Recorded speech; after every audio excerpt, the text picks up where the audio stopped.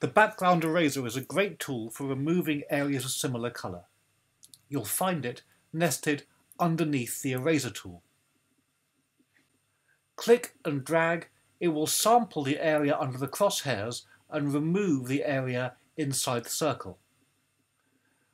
The first icon has it sampling continuously as it goes.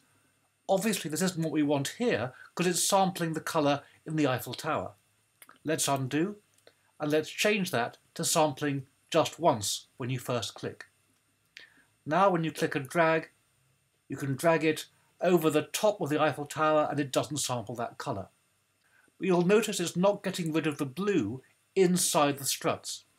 And that's because the limits are set to contiguous. Let's undo again and change those limits to discontiguous. Now as we drag, it looks inside the Eiffel Tower and it gets rid of all the sky inside there as well.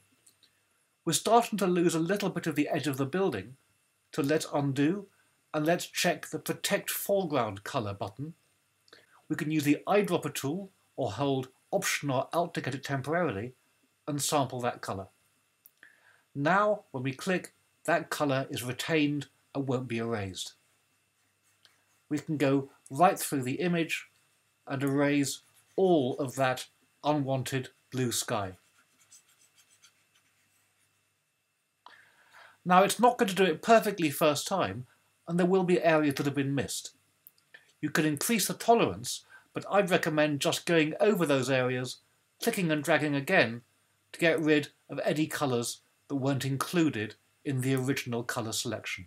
It's a great tool for removing even coloured backgrounds.